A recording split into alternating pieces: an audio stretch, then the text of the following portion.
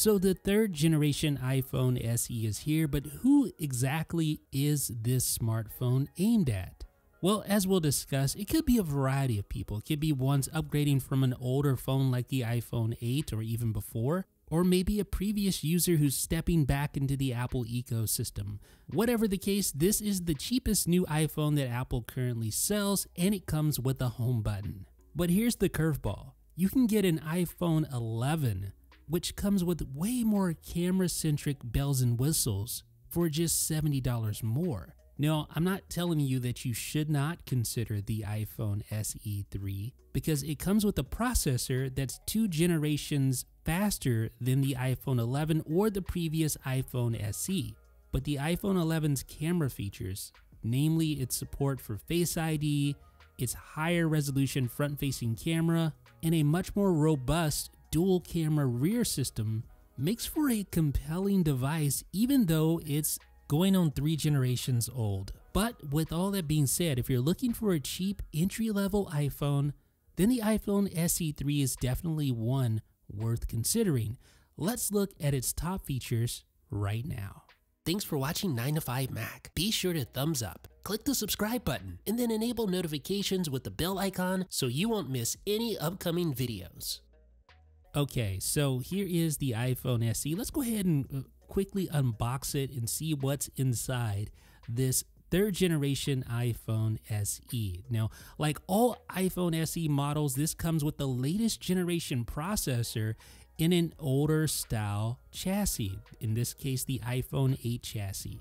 So here's what's inside the box. You get the Designed by Apple in California packet, you get your Lightning to USB-C cable, and inside that packet you get a SIM eject tool.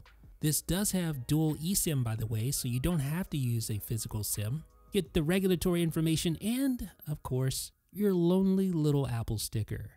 So again, here's your Lightning to USB cable, and that's pretty much it.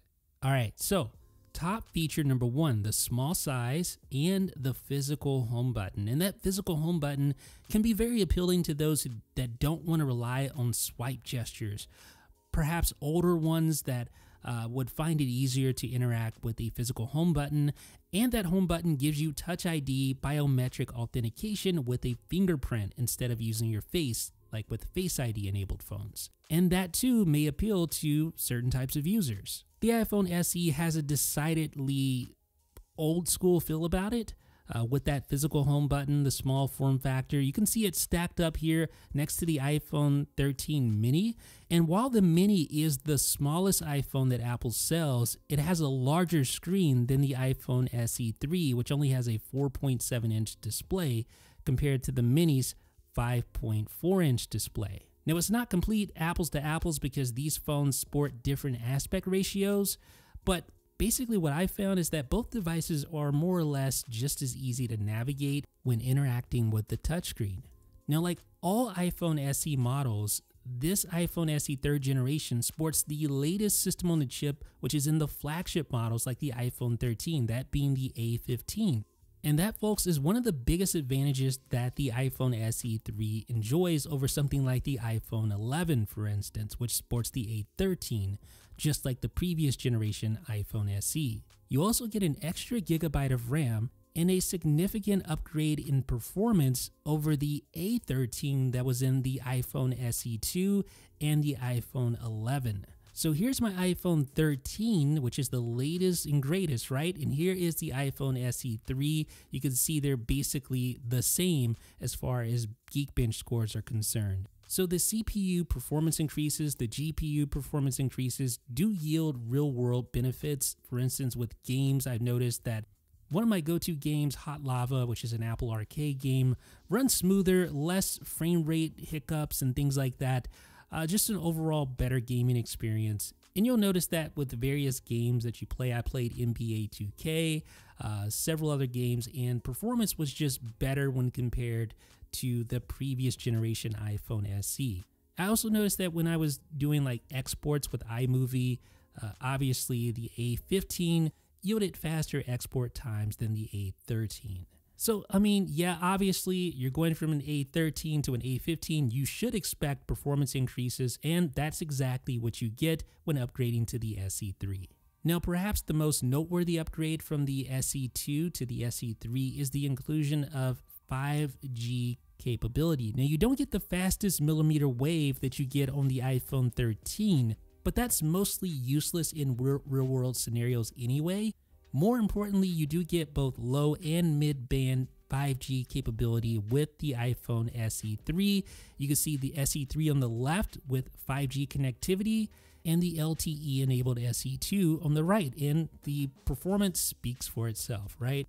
Now, the iPhone SE3 features improved battery life, and most of that is owed to the optimizations in the A15. However, there is a slightly larger battery in the iPhone SE3, and combined with the optimizations, that yields roughly 2 hours of additional battery life. And in my anecdotal testing over the past week, battery life seemed to be within the ballpark of Apple's claims. Now, the iPhone SE3 gains additional camera features thanks to the A15 Bionic. You get Smart HDR4, which is great for portraits, specifically when there are multiple people, and it will automatically adjust contrast, lighting, skin tones so that everyone looks their best. And there's also Deep Fusion, which takes advantage of that 16-core neural engine to bring out subtle details and textures and patterns. And then there are Photographic Styles. Now, these aren't filters, but they are more like custom presets that you can enable or disable at any time. You can see I have one enabled right now, Photographic Style. I can tap that button in the upper right-hand corner to access the Photographic Style interface, or I can swipe up like that and tap the button here to access it as well. So you have your standard style with no effects applied. Swipe over, you see your vibrant, warm, but this can be customized. So you have your tone, and you can set that to vibrant, or you can set it to rich. And then you also have your color temperature on the other side. You could set that to warm or set it to cool, just like this. So there's warm, slide over to set it to cool. So I have vibrant cool in this case. But like I was saying, these aren't cookie cutter filters that you simply apply on top of a photo. No. Your iPhone selectively applies these adjustments so that things like skin tones or the sky don't look like totally off base. They still look natural, yet at the same time, you get your own custom look based on the photographic style that you've selected. And again, the A15 is what helps make this possible. So once we take a photo, you can see here a photo I've taken with the photographic style. If I tap the info button, I can see that style has been applied just like that. Now, let's talk about the price, because this thing starts at $429 for 64 gigabytes of storage, right? So it's $270 cheaper than the cheapest iPhone 13, the iPhone 13 mini, but it's also $30 more than the previous generation iPhone SE, which costs just $400. Now let's talk about some not so good things. You get the same boring design, which is both a plus and a minus depending on how you look at it. And you get the same boring colors roughly, right? They're not the exact colors, but for instance, black looks very similar to midnight. Midnight is more of a bluish color, whereas black is more of a, well, a grayish dark color. But they look roughly the same. So if you're looking for a design or you're looking for colors that are drastically different than the previous generation iPhone SE, yeah, you're not going to find that here with the third generation. One of the biggest disappointments is the lack of night mode, which lets you do a long exposure for better low light photography.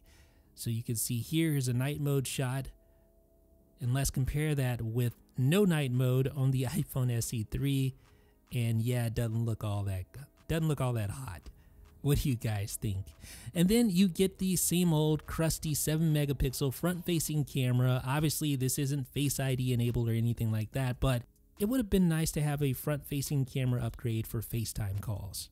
But by far the biggest downside is the lack of MagSafe support, which is probably one of the greatest smartphone innovations that we've had in some time, right? MagSafe, of course, that magnetic connector that allows you to use all sorts of accessories like the MagSafe battery pack or the MagSafe wallet to just simply attach it to the back of your phone magnetically. It's secure, it's connected. But here with the iPhone SE3, yeah, there's no MagSafe support at all. So your MagSafe battery pack or your MagSafe wallet is just going to slide off the phone just like that. So it's just disappointing not to have MagSafe, because it's honestly such a great feature. Now it may sound like I've been pretty hard on the iPhone SE3, But let me assure you that this is a good smartphone. It has the latest generation system on a chip, which makes it as fast as an iPhone 13. However, it's the camera. Like, if you're a camera enthusiast, this is a hard sell in my opinion.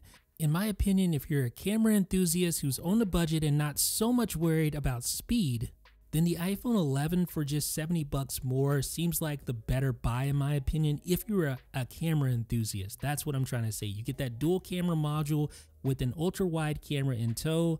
You get 4K video shooting on both the front and rear cameras. You get a higher megapixel front facing camera with Face ID support. You get night mode support. It's a more camera centric phone than the SE3 for sure.